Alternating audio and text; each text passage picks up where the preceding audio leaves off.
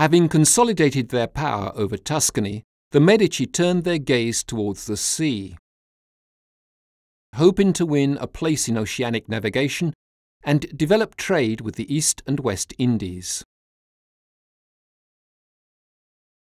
These ambitions favoured the development of maritime science in Tuscany, making Leghorn a major centre in the Mediterranean, equipped with arsenals, naval shipyards, nautical schools, and workshops for the production of nautical instruments and geographical charts, destined mainly for the captains of the Medicean fleet, the Knights of St. Stephen. The entry of the English Admiral Sir Robert Dudley into the service of Ferdinando I marked the consolidation of nautical science at the Medicean court.